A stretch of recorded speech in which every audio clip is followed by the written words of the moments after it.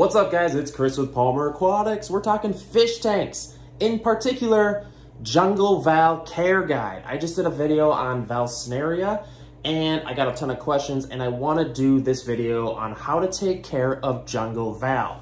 Jungle Val, also known as Valsnaria, aka Jungle Valsnaria. And I've been growing it like crazy. I'm gonna talk about how to grow it, some of my tricks and tips that I think will really help you. All right, so here's the new house. And if you follow my main channel, you'll know the entertainment center build, which is pretty cool. But I've been actually getting into a lot of construction lately. I'm working on refinishing these floors. A lot of people have been commenting, oh, Chris, you gotta refinish those. You're rushing it, blah, blah, blah. I don't care, guys. I'm doing my own thing. I'm sorry, I love you guys, but I gotta do my own thing. And I'm also working on painting this ginormous wall in here. I'm gonna do it a cool green. It's gonna be an accent wall. So I'm really excited about that. I'm gonna be building a cool little shelf that like comes up and kind of houses like fish foods and all kinds of stuff that I might sell when people come over.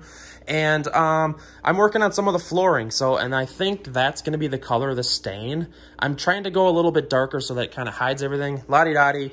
Guys, let's talk about Jungle Val Care. So I've been growing Jungle Val for quite a long time. And as you can see, mine looks absolutely fantabulous. Is that a word? Fabulous?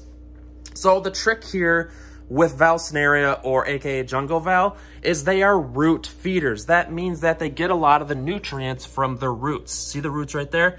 And you can see how deep these roots actually go.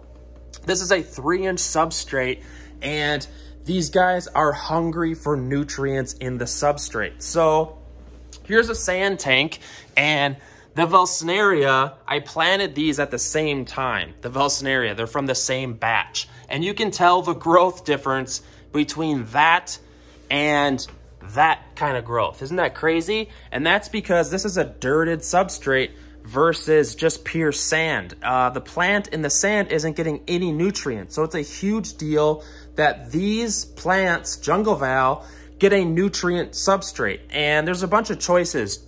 You can use fluorite made by Seachem. You can use, there's tons of different ones. This is just normal gravel. Valsnaria will grow in normal gravel, but I'm telling you, the trick to the secret sauce is to use a planted tank substrate that's nutrient rich. Also, another thing to watch out for is when you buy new plants, you know, sometimes they'll die back. Here's what a dead plant, sorry, I'm getting ahead of myself. What happens is when you put a new plant in a new tank, it dies off or it melts. People always ask me, well, what's going on with my Valsnaria? The Jungle Val's dying, man. And it's like, you gotta give it some time.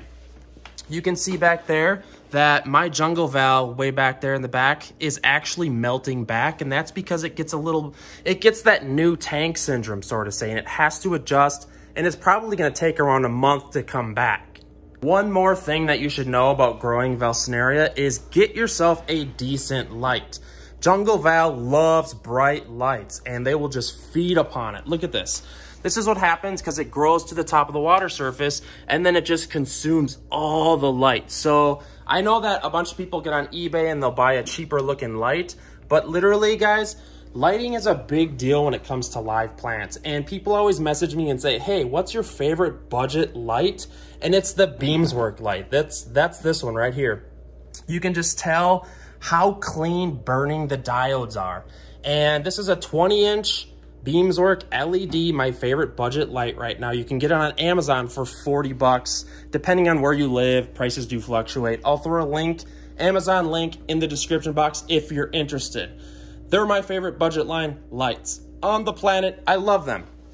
All right, so how to propagate Jungle Val. This is another question I get asked all the time. I should probably do a separate video on this because I'm about to actually move these and propagate these to a different tank. So there's usually a mother plant, and sometimes they're tough to find. But what happens is they start running these shooters along the substrate, and it doesn't take long. This is literally like a week and a half of growth. It's absurd. And when you go to steal these new baby plants, all you gotta do is take a scissors, snip these lines, and literally take the plants out and just replant them. It's that simple. I'll probably have another video on that coming soon, so look in the description box. I'll throw a link to that if you're interested. But guys, jungle val, taking care of it is really easy. Get yourself a plant substrate, a decent light, and maybe a liquid fertilizer. I have basically all the types of brands here. Let's scroll up here. I got Aquarium Co-op. I got API, everything essentially, CO2 booster. It's really up to you, but for the most part, jungle val is a root feeder. It's gonna want the nutrients from the roots. So plant a tank substrates, or you can do like root tabs, which are little fertilizer tabs. God, look at that ugly floor. Yes, that's the floor I have to fix, guys. So hopefully you guys enjoyed this video on taking care of jungle val. I'm working on a little setup over here in the kitchen. I did like an epoxy on the countertop. It's kind of cool. And yes, these plants are dying. I just picked them up. I'm pretty sure they're just transitioning to the new scenario, because all plants do this. When you put them in new tanks, in new atmospheres, or new ecosystems, essentially, what happens is they die back and they come back a month later.